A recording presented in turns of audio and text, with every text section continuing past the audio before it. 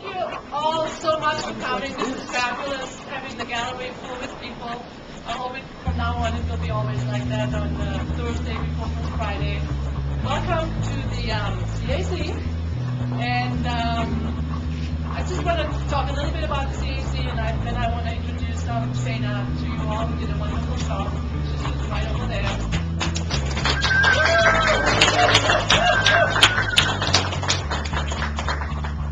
And before I introduce her, I just wanted to mention a few things with CAC.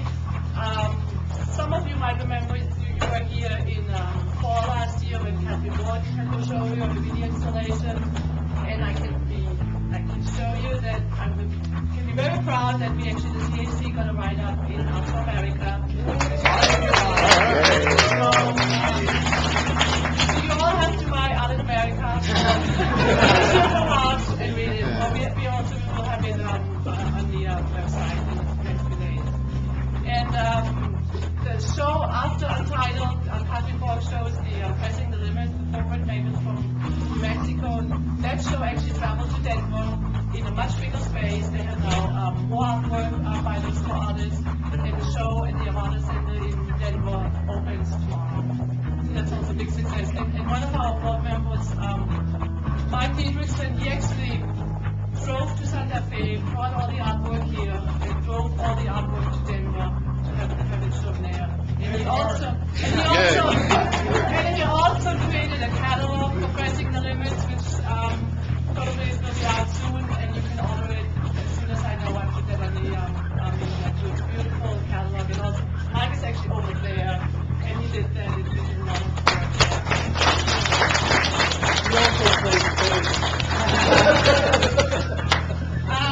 and then before I introduce Shana, we have a new newsletter, and I will distribute that as soon as we know who walks out of this gallery with a $2,000 check, because the winners are actually on the front page.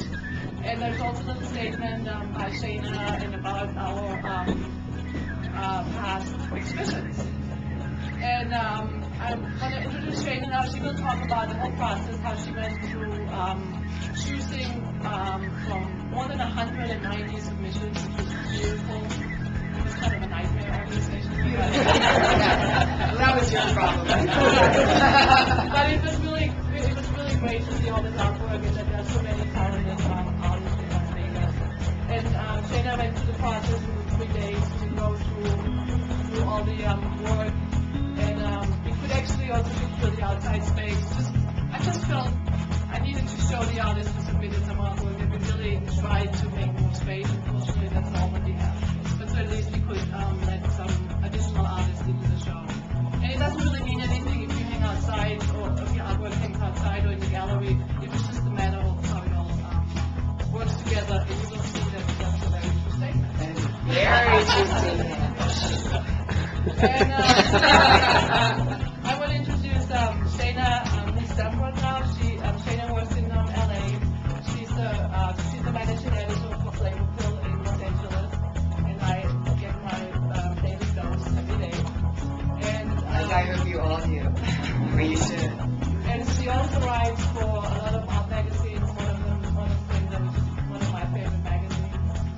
And she also curates shows all over LA. And I actually just went to LA last weekend, and I met a lot of people, and there was not one single person who would not know she.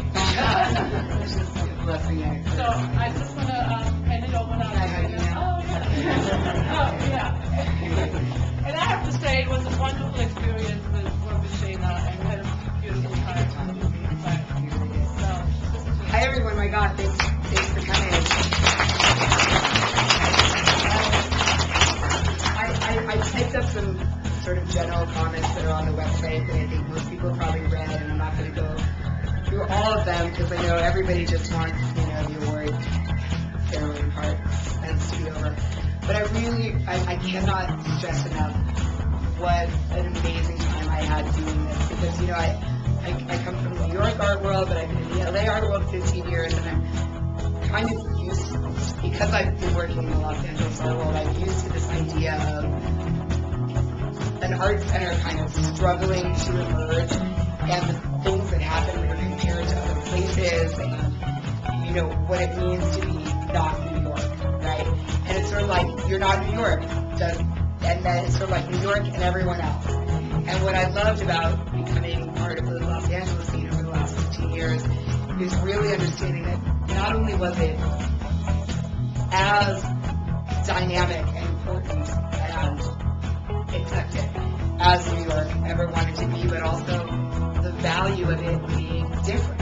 You know, this idea that an art center doesn't have to emerge in comparison to other art centers, that it can be its own thing, its own locus, its own nexus, and it can have its own vernacular and way of approaching art and its own combination of a local scene and a stunning university department, and a history of a vernacular tradition and the kinds of things that are painted and the kind of materials that are used. And so what I really appreciated about coming out here was that I came out here, I had no idea what to expect, really nothing. It was like a blank slate. And I feel like I learned a lot about contemporary art in America from what I witnessed here. And so that's the first thing. Like, I feel like whatever, I hope you guys enjoy the show, but it's sort of like already this amazing thing for me, because already a month ago, I feel like a better art critic because of what I saw here and what I learned about what's going on here. And you don't need me to tell you because you all live here and do this every day, but this is an amazing place to make and show and see visual art. And I was so blown away. And then to have 190 submissions, I gather, was a huge leap from what had happened here before. So one thing that I want to say about what's in and what's out is there was, as Beate alluded to, space became a factor at a certain point. So it's sort of like in and out doesn't mean good and bad. It meant I want to put as much art that speaks to us as I can in this room. But there are walls with measurements. I mean, there's only so much art that can fit on the wall. So maybe some of the early culling might have been easier or whatever, but as it became very tough very quick. And it wound up being this competitive situation. It wound up being a competition for wall space, essentially. And so, you know, it very quickly became something heartbreaking of what could stay and what could go. And what wound up happening is, within certain genres, people came into competition with each other. So I called this out in the statement that I wrote. There's a painting over there that had to do with desert landscapes, which you can't go to a desert city and not appreciate the tradition of desert landscape painting. But what wound up happening was I'd say, okay, there's 5 people, let's say, that work in that idiom. I've got this much wall space. I want that genre represented. So those people came into competition with each other.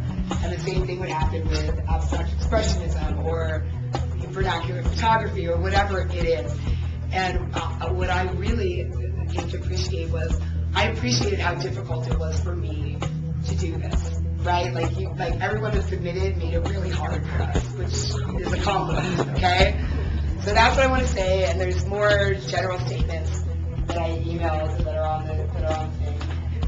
Nobody wants to hear anything that I have to say except you one, right? So, okay, so this is how we decided to do it. So this is what I decided to do. When we were talking about it, there were going to always be the 3 top prizes. That's a financial thing. That's a CAC thing. And what we decided to do with the honorable mention was pick 7 that were not in any order of priority. So there'd be kind of like a top 10. And so there's 7 that are, you know, all great, and then there's the sort of 3, 2, 1. They're the awards, right? So that's how we did it. And I'm going to just kind of like go through it and hassle everyone by moving randomly from piece to piece and just point out a few remarks about what made it into the top 10.